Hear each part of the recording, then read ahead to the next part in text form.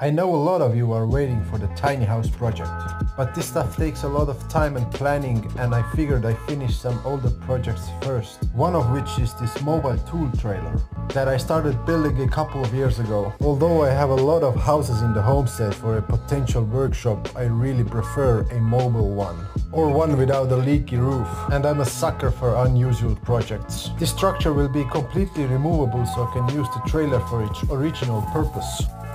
Here I'm doing some welding to add rigidity and attachment points for the plywood.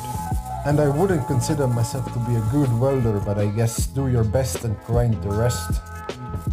There is still some metal that needs to be added, and I still have to figure out the door system, which will be sort of two wings that open up on both sides. I probably have to galvanize the whole thing too. And I guess you have to follow to see how it turns out. Bye for now.